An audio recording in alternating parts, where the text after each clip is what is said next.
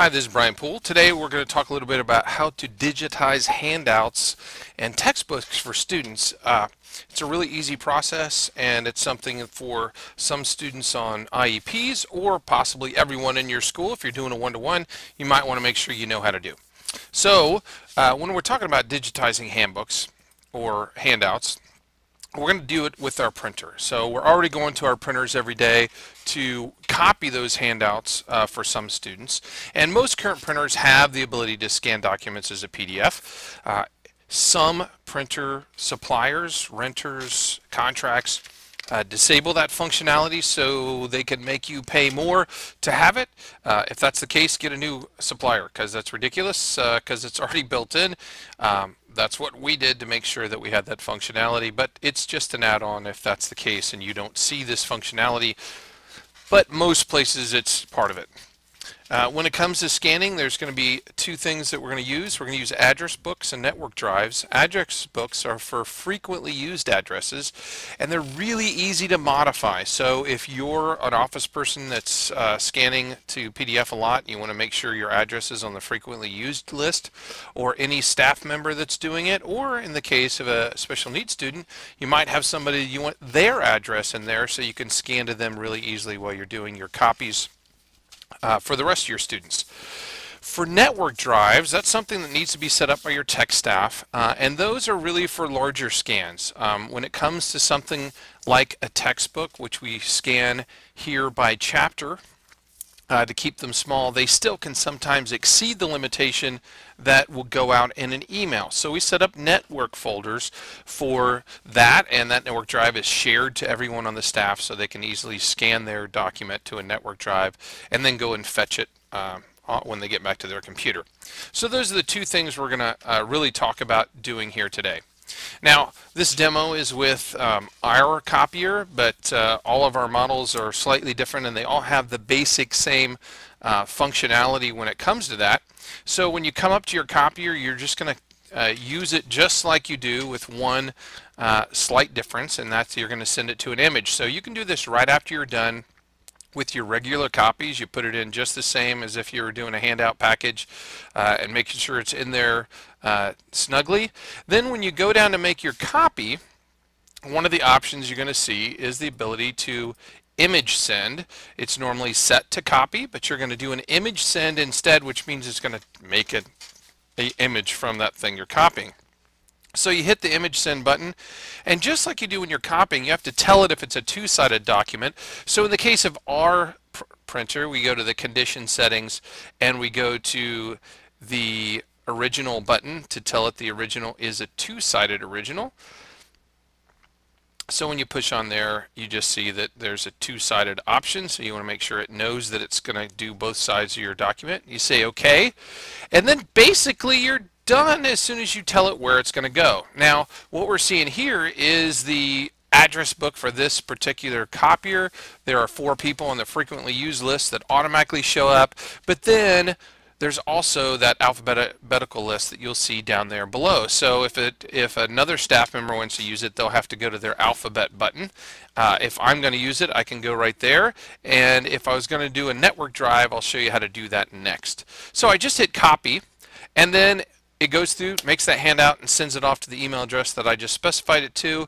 Even in the case of an extremely large textbook, it still only takes about 30 seconds to digitize it. So it's something that you can do once and you're done, and you've got that digital copy of that particular item.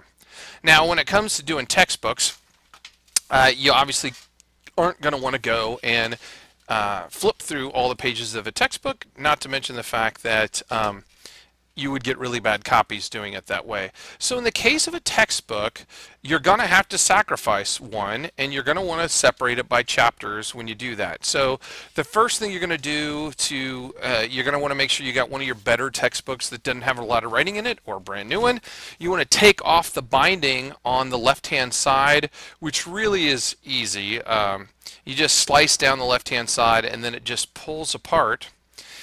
And once you pull those chapters apart, you're going to want to scan them by chapter. So using a nice industrial size paper cutter is your best friend here. You're going to want to make sure you get a nice even slice, and I wouldn't do it with one of those cheap ones that some of us have in our classrooms. This one's got a nice lever that puts pressure on it and makes it a perfect cut when you do it. So hopefully you've got one of those accessible in your teacher center that you'll be able to go and cut off all the glue binding at one time. Now you're going to scan this chapter just like you did with an individual handout. The only difference is it's slightly larger and the file's going to be bigger, so you may need to scan it to a network drive instead. So the only difference when we're doing it to a network drive is you have to find the drive. It has to be pre-set up by your tech staff on the printer settings. In our case, we've got one called Book PDF Scans that when we select it to there, it's just going to go to a network drive that I have access to back on my PC.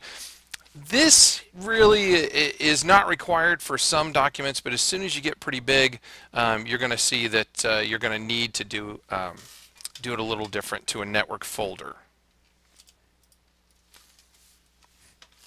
So those things need to be set up by your tech staff.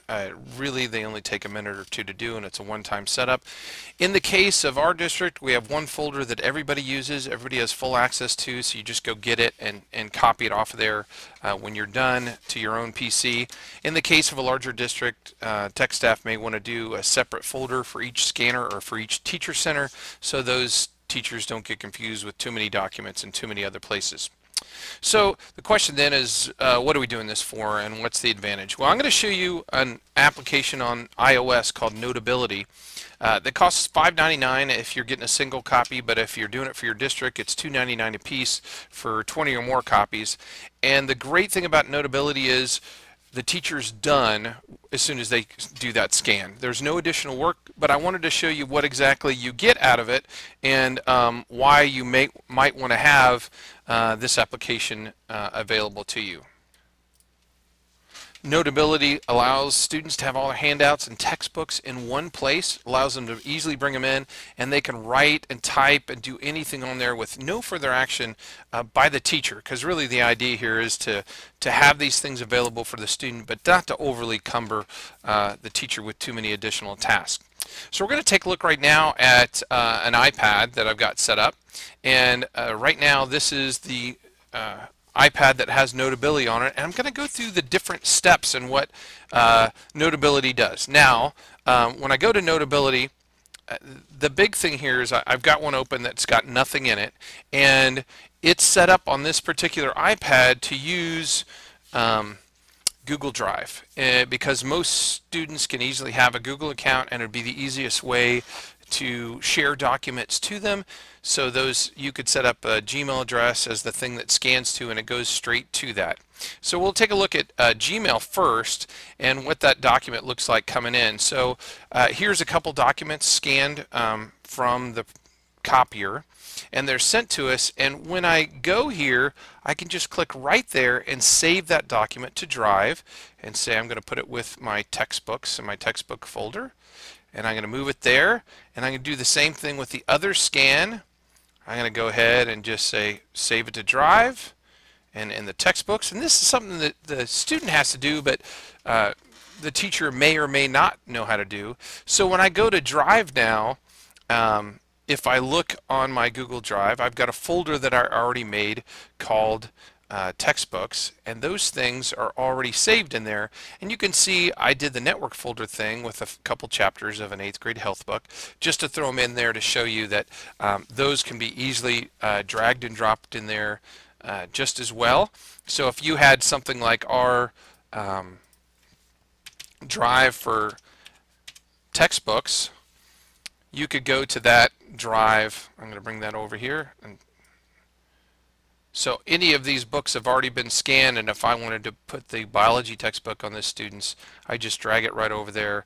It's going to upload into Google Docs, and again I'm done. That's there. So let's go back to Notability so I can show you what that looks like. So on the Notability app for the student, they are going to have some, depending on their age level, some assistance from their parent, but there's a button up in the top right that allows them to go ahead and import things that are now on there for the Google Drive. So all the teacher had to do was to email it, then the student does the side of adding it to the Google Drive, and all those things that we just saw there right there. So let's take one of these handouts that I sent myself, and I can't remember which one was the right one, so I'm going to try this one first. And I click on there and you see it downloads, and then it says it's going to import this, and all the student does is create new note. And I'm going to say that a couple of these pages I didn't import right because they're double wide, so I'm just going to do the ones that I actually set up right. Now when I open that document as a student, it looks the same as all the other kids. Oops, I had my pen on and I didn't mean to do that. Erase what I just did there. So it's exactly the same as all the other students have, but now they have it right there on their iPad, and what you're looking at is the iPad screen. And the student could, if they're a student that needs to type, by the way, you could plug a regular keyboard into an iPad if you didn't know that, with a little $6 dongle. So if they need a full-size keyboard, if not, they could use their finger and select the pen tool and just mark what the correct answers are, just like they would if they were doing it another way. They can use a stylus if they want to.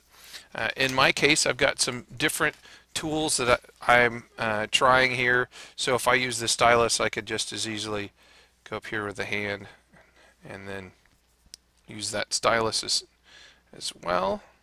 Boy, it's not working as good as my finger is, though. That kind of surprises me. So you can see, though, that the student could then just go through here and slide through the work. And when they're done then, they're just going to go and say they're finished. So they're going to send this back to you. So they can just say, hey, I'm going to go ahead and email this. And they would be able to have your email then in their address book, and they could put the actual name of the file in there. And then on your side, you would get back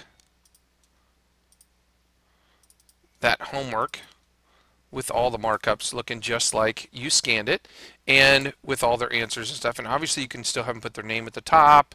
You can have them do anything you normally would have them do on the paper, but now they're doing it all digitally.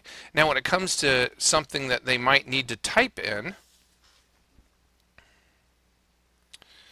they can just as easily, if they're a student that needs to type, all I have to do to type is touch this T button up here, and then wherever I type,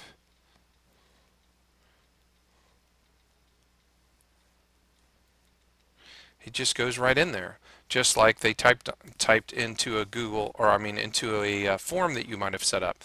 The nice thing about this is you don't have to do any of that, because Notability lets them type right on top of anything, and they can access that whole thing. Whatever kind of worksheet you have, it can be reading, writing, no matter what it is. If they hit the T and push the button anywhere, now they're typing right there on their form. And if they've got a keyboard set up, they don't have the pop-up keyboard happen. If I go ahead and plug in my keyboard over here, so I'm going to try to do without knocking everything on the floor. If I do that, then when I'm using the iPad,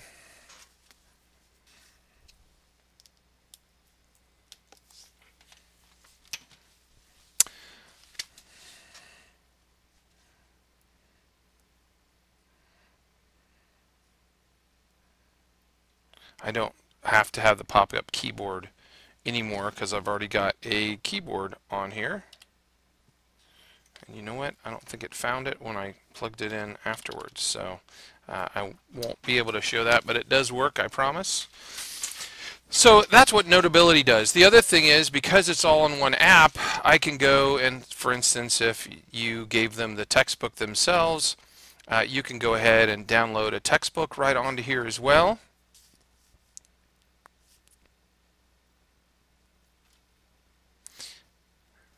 And the student can use the exact same app to access the textbook that you gave them in class.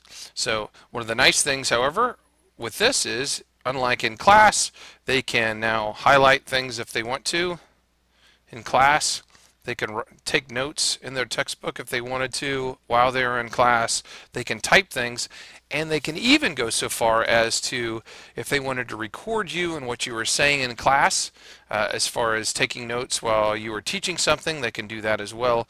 And then they have that audio note that they have in there as well. So it's really nice. They can make folders over here on the left-hand side. So if I wanted to make additional folders, one for each subject, I could easily do that to organize things, and then I could keep my math book and my math handouts in one folder, my reading things in one folder, whatever classes the student has.